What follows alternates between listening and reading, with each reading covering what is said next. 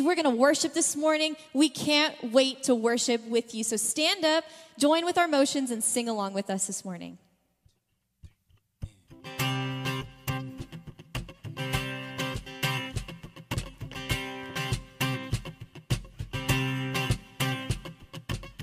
I don't know where you lay your head or where you call your home. I don't know where you eat your meals or where you talk on the phone. I don't know if you got a cook, a butler, or a maid. I don't know if you got a yard with a hammock in the shade. But come and go with me to my Father's house. Come and go with me to my Father's house. It's a big, big house with lots and lots of room. A big, big table with lots and lots of food. It's a big, big yard where we can play football. Touchdown, big, big house. It's my Father's house.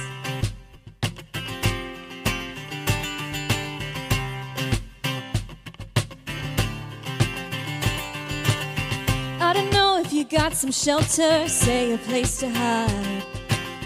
I don't know if you live with friends in whom you can confide. I don't know if you got a family, say a mom or dad. I don't know if you feel love at all, but I bet you wish you had. So come and go with me to my Father's house. Come and go with me to my Father's house. It's a big, big house with lots and lots of room. A big, big table with lots and lots of food. A big, big yard where we can play football. Touchdown, it's a big, big house. It's my Father's house. Sing that again with us. Come and go. So come and go with me to my Father's house. Come and go with me to my Father's house. It's a big, big house with lots and lots of room. A big, big table with lots and lots of food. A big, big yard where we can play football. A big, big house.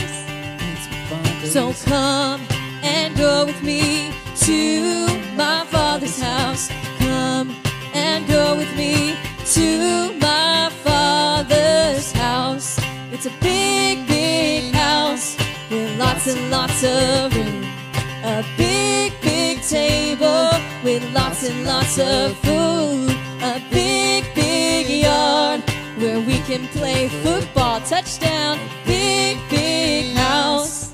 It's my Father's house. Hey, welcome. We're happy that you're here with us. My name is Jack Arellano. I'm the community pastor here, and I get to teach you this morning. All right, so one of the things that we're going to talk about today is about feet.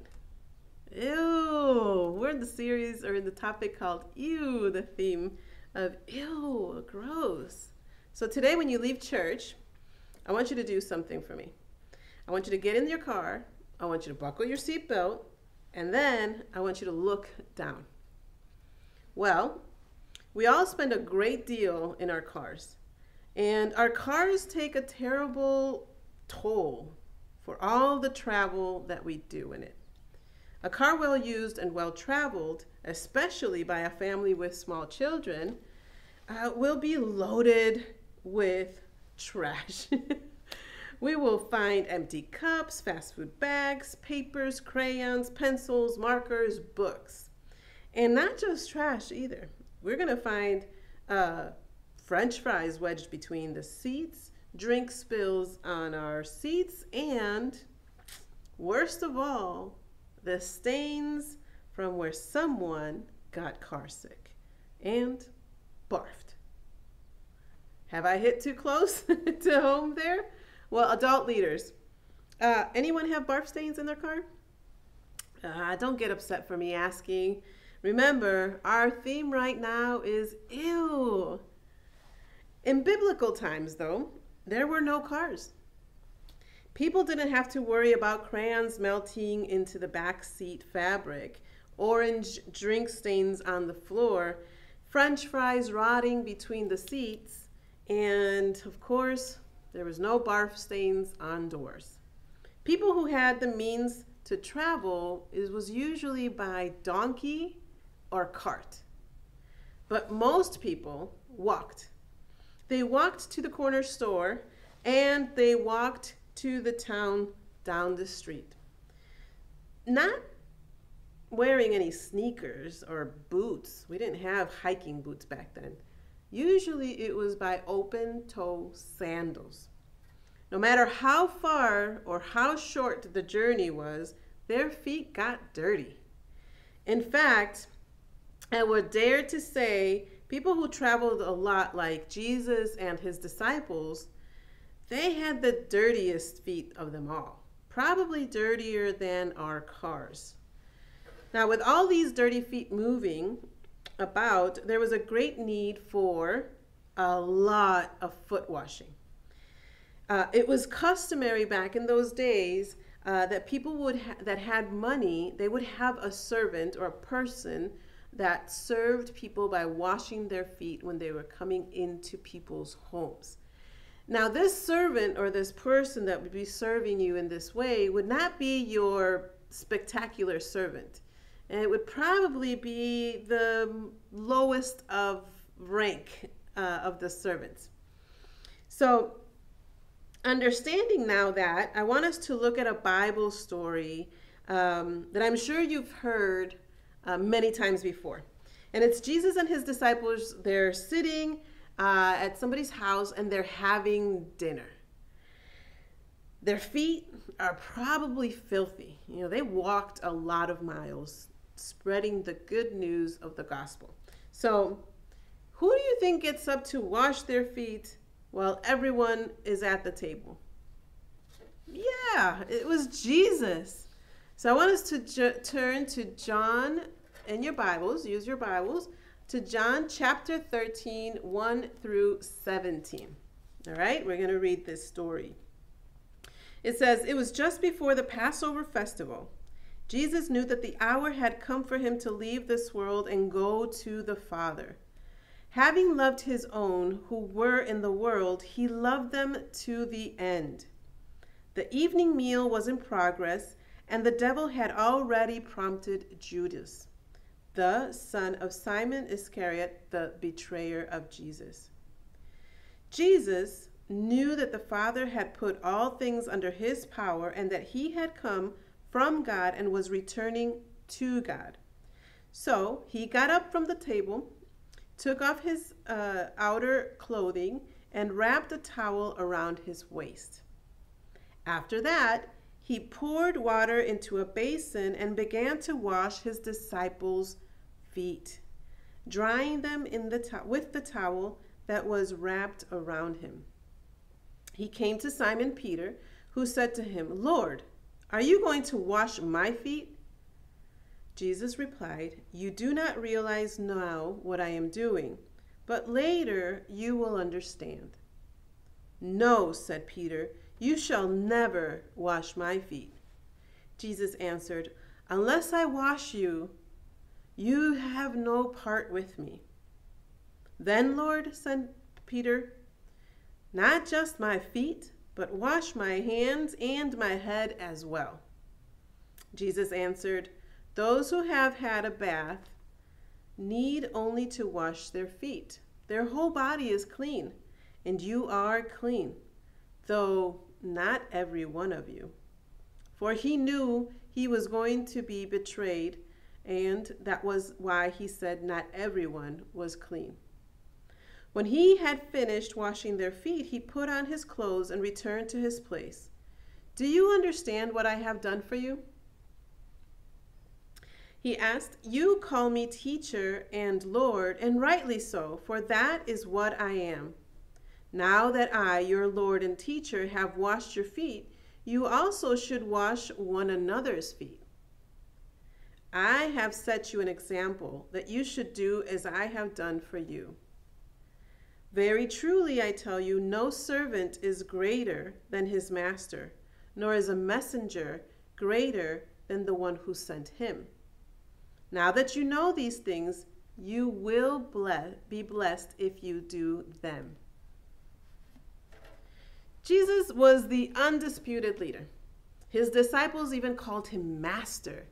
Some even believed he was the Messiah that had been prophesied in the Old Testament. If he was truly God, and he was, Jesus was the last person who should have been on his knees, wetting a rag and cleaning the dirt and grime from everyone's feet. But Jesus did that. He got a bowl and rag, he got the towel, he washed the feet of the men who later that night would run away and hide after he was arrested. If Jesus washed the feet of his disciples, we should do the same. We know that Jesus did what Jesus did for us, right? He left his throne in heaven. He died for our sins. And Jesus wants us to show his love to others by serving. He wants us to give ourselves any chance we get to people we know, for that's how they will know that we are followers of Jesus Christ, because of our love and our kindness. Now, the next time, my friends, that your friends come over to your house, please do me a favor. Do not wash their feet. Washing the feet of our guests is a custom that thankfully has been long gone, and we don't do that anymore. They can wash their own feet later when they get home, and hopefully they'll put their own socks in the laundry to be washed as well. But I want us all to be looking for ways we can serve our friends and our families this week. And you know where we can start? You got it, in the back seat of mom and dad's car. After you survey the damage that you've done through the past car trips, look for a bag and start filling it with the garbage. Dump those old papers, the French fries, the crayons, the junk, all in that bag. And when you get home, you go throw that bag away in the garbage. Then see if mom and dad will let you finish cleaning the car. That would be a great way to serve mom and dad. Look for other ways to help around the house as well. Ask if there's something mom has wanted to clean for a while and just hasn't had the time. Or head to your room and clean that up. Look for opportunities to help everywhere this week. Maybe you can set up cones at practice and pick them up after. Maybe you can do something nice for a friend who is having a bad day. Maybe you can help a teacher or a lunchroom worker. Maybe you can be a friend to the new kid. We don't wash feet anymore, and we can all be thankful for that. But there are still many ways that we can serve one another. We can follow the example of Jesus. All right? So let's serve others. Let's do so with a glad heart. And let's ask God to make our service our witness so people can know the love of Jesus through the actions we take. All right, friends? Let's pray. Dear Jesus, thank you for the example Jesus set for us. And we thank you in Jesus' name for this day. Amen.